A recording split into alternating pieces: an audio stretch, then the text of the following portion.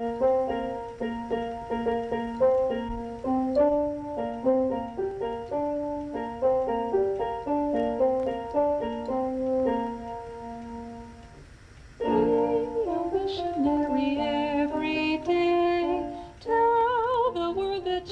is the way, be it in the town or country or the busy avenue, Africa or Asia, the task is up to you.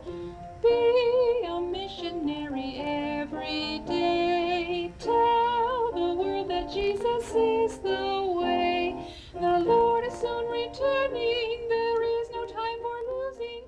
So be. Welcome to our missionary stories. We thank the Lord that we're able to give these out to you. Every person that's listening will receive the Lord Jesus Christ as Savior. What a thrill it is. And those of you that know that we give a New Testament out to every person that will serve the Lord, you need to give these out in this city. They have gone to so many prisons. There are many, many people faithful. And as we show this, it teaches us that we can know Jesus Christ as Savior. And you can also write for the post office box number and get these free. It says, "Dear friend, I want to ask you one of the most important questions you will ever answer. Are you 100% sure that you will go to heaven when you die? You can be sure. Jesus Christ is mankind's only hope for eternal life. This is what you need to do. If you're not doing anything for the Lord, all you have to do is give these to your neighbors.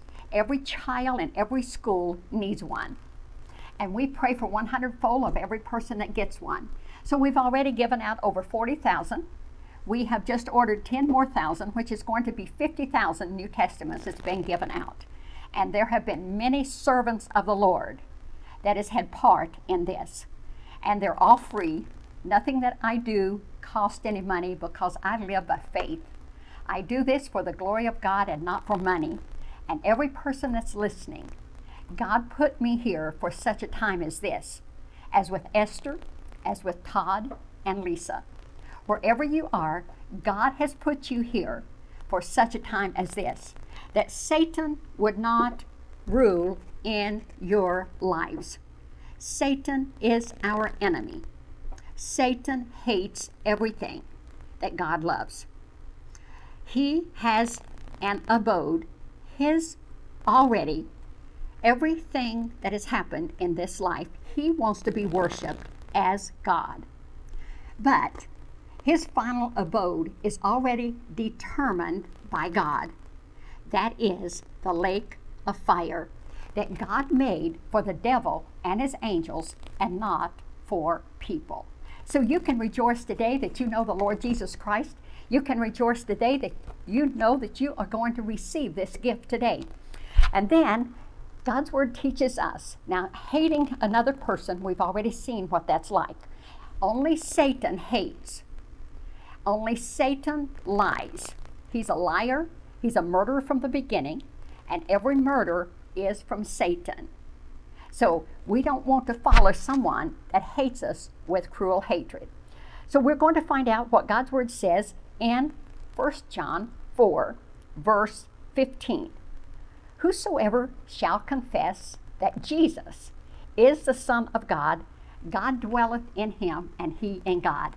First of all, he is in us. That's why our bodies are a temple of the Holy Spirit. He's dwelling within us, his divine nature, the Holy Spirit. And you cannot know Jesus Christ apart from being born again by the Spirit of God. It's divine conception.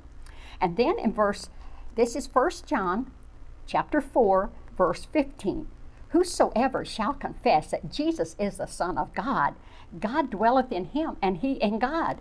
And we have known and believed the love that God hath to us. God is love. You must know that Bible verse. God is love. He loves you with an everlasting love. No matter how much you sin, He still loves you.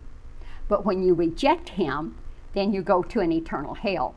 That's the only way. And it's not a sin that is going to send you there. It's rejecting his love. So whatever sin is today, confess that, and he will cleanse you from all sin. And we know that, we'll read verse 16 again, and we have known and believed the love that God hath to us. God is love. And he that dwelleth in love dwelleth in God. You can't love your husband, you can't love your children, you can't love anyone unless you have his perfect love, and God in him. Herein is our love made perfect, that we may have boldness in the day of judgment. Because as he is, so are we in this world. We're the light around us. But if there's sin and darkness, God doesn't even hear our prayers. There is no fear in love. See, fear comes from Satan also. And perfect love casteth out fear, because fear hath torment. Because every person that dies without Christ goes to a place of torment. That's Satan's abode. He that feareth is not made perfect in love. I've got some wonderful lessons that I'm working on about worrying. These are tremendous to show you that we must never worry. We must trust in Jesus Christ. We love him because he first loved us. If a man say, I love God, and hateth his brother, he is a liar. For he that loveth not his brother, whom he hath seen, how can he love God, whom he hath not seen? And this commandment have we from him, that he who loveth God, love his brother also. Love. I pray that we'll have love one for another that he commands us to have. Let's pray. Oh, our gracious and dear Heavenly Father, we thank thee for thy perfect love. We thank thee for thy mercy and thy grace. Thy grace is sufficient for every need. We thank thee today that we can call thee Father, because thou hast sent thy Son to die on the cross, that all of our sins were laid on him.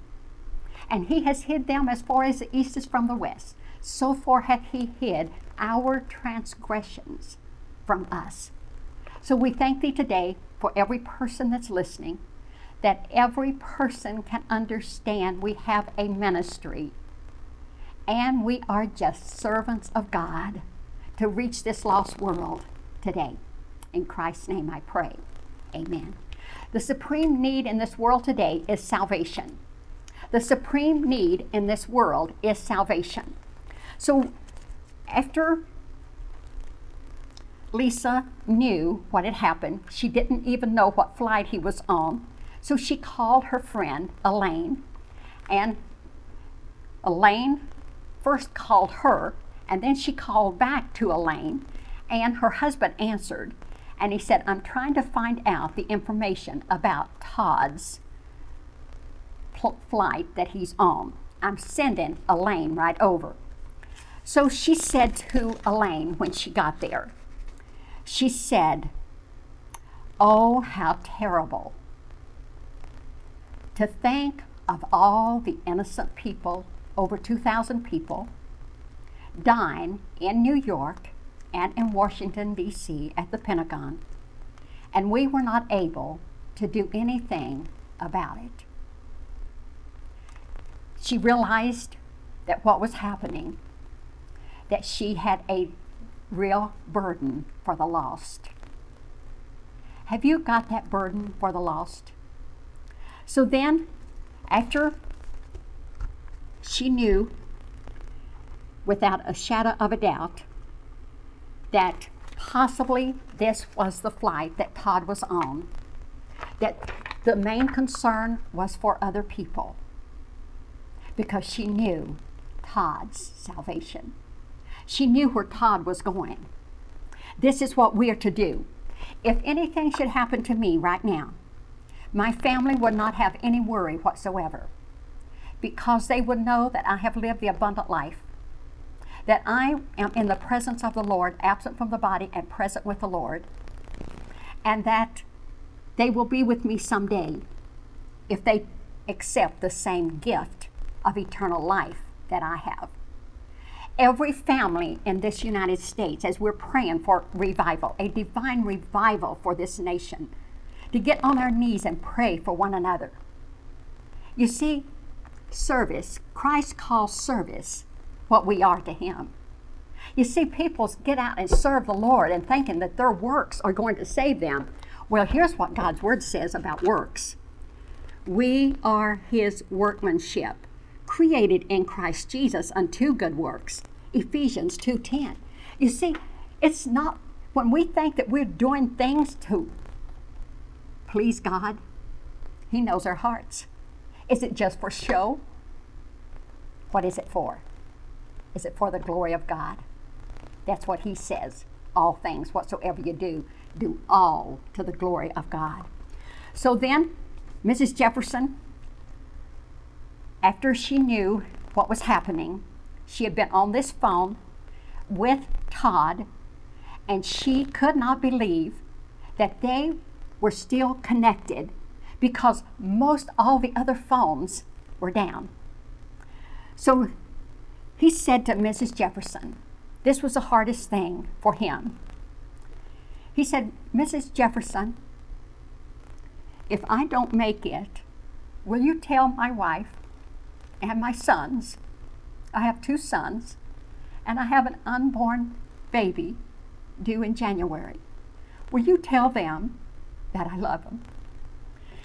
Now, there were 2,800 people, and every one of them had the same trials that Todd was going through. And she said, I certainly will, Todd. So Todd said to her, he said, will you say the Lord's Prayer with me? He said the Lord's Prayer with her, and it says, this is the Lord's Prayer. This is really not his prayer. This is how he taught us to pray. He said, Our Father which art in heaven, hallowed be thy name. Thy kingdom come, thy will be done, on earth as it is in heaven. And now this is the most important one of these. Give us this day our daily bread. But listen what this word says. And forgive those. Forgive those. Think of us forgiving those that have hurt us. Just like Jesus Christ, when he was on the cross, he looked down and he said, Father, forgive them, for they know not what they do.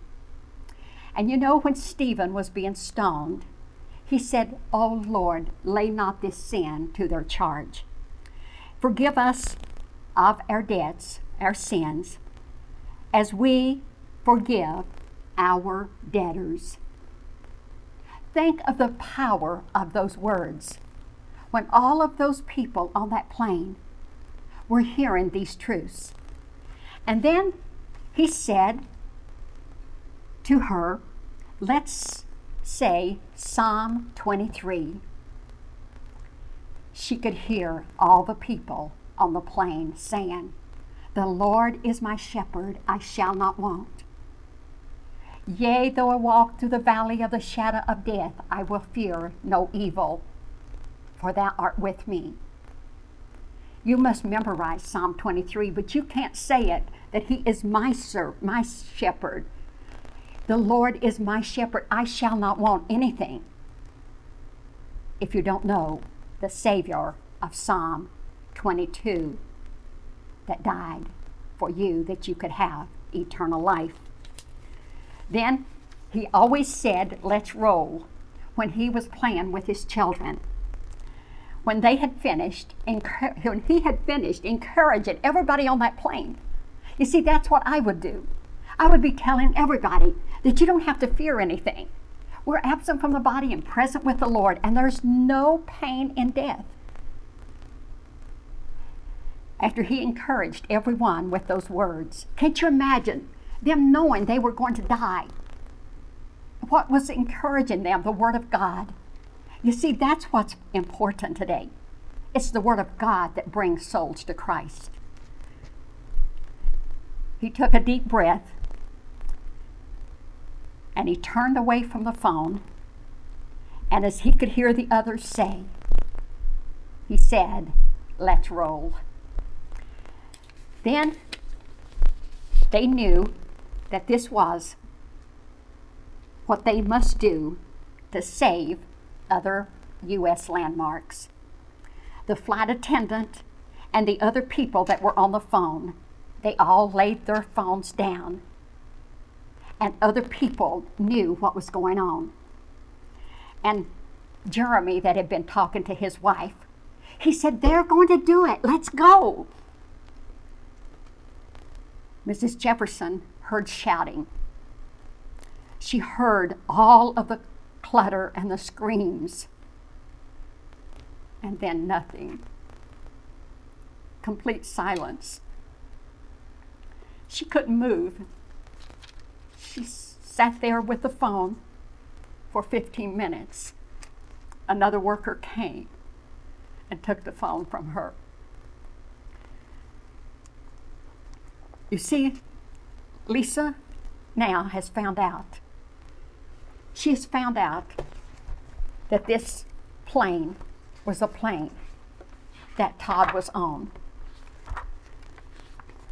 So her friend came to her house, Elaine, and they were watching the TV, and they said this was Flight 93 from Newark. She knew that it was, and she cried. She cried, and she screamed. Oh no, she dropped to her knees. And she said, "Elaine, that's Todd's plane." She ran upstairs and prayed, "Oh dear God, I need Todd. He's always made everything right." Elaine's husband called to comfort her. Todd's best friend in school, where he went to Wheaton, called. He couldn't comfort. All he did was cry. Then Lisa remembered Queen Esther. She remembered that Mordecai had such love for these Jews. When she went into the king and changed this decree that could not be changed, but she went into him, and they saved all the Jews that were in the Persian Empire. I want to ask you today, are you reaching out to those that are lost? This is a story that should change our lives completely. Because when we leave the house today, we don't know if we'll be back or not. Just like Todd left his little children that he loved so much. So she knew that she had to be strong. She made up her mind that she was going to be as strong as Todd was on that plane. The next morning, David, 3.5 years old, she said Todd, he had never faced a death in a family.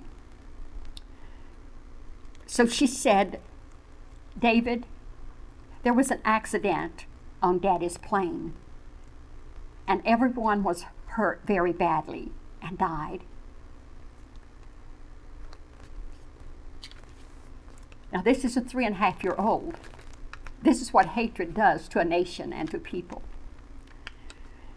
She said, "David, but Daddy is going to be going to heaven. He's not coming back on that plane. And we won't see Daddy here anymore. We will see him in heaven." "But Mommy, he's going to get off that plane." She said, "No." She said, "But we will be with Daddy someday. But right now, he can't come back to this earth again." So she knew that she had to be strong for him and for the child that was going to be born in January, and the other little boy. So Todd, the reason he called help from the air phone, the GTE's air phone, he wanted, instead of talking to her, that he had hoped to pass on the vital information to help protect her, his two sons, and the one that was going to be born, and this nation. Do you love this nation the way that Todd did? So the people on the flight that he was with, that they knew God, that they knew the Lord Jesus Christ as Savior. This is why he called the authorities. They knew that Todd was accepting the consequences, and he was trying to make everything good for every person in this nation. He be the one attitude. He always was the one that had the right attitude. His quick thinking and deep faith in the Lord Jesus Christ helped him during the most difficult time of his life. No wonder on September the 20th, 2001, President Bush publicly honored Lisa's response to the tragedy. Once again, no wonder President Bush mentioned Todd Beamer, "Let's roll," in his State of the Union address as a symbol of patriotism, someone that loves their country, willing to fight for them. You know, we are to be like a soldier. We're to be, because we have someone that loves us so much that we must obey them. His faith and his motivation, and how many people that he has helped by this story that is being told of someone with great courage and faith in the difficult time that probably none of us would have. There were many heroes on that plane. There were many heroes. Every person had something to do with them going into the field instead of into the White House, and maybe even the people, the White House staff, or whoever was there. So Todd was honored. His actions and those of others on Flight 93, their life cut short by the terrorists, people that hate us. Maybe that's why we still have a person that was willing to make a stand for the Lord Jesus Christ. You see, it's not easy to be the one that God can use for his glory. She saw the president with her two little children, and she knew that her faith in God, as she had learned with her father what it was like to lose a person, her faith in God has kept her. And I want to ask each of you children out there, Daniel purposed in his heart that he would not defile himself with the king's meat or the wine which he drank.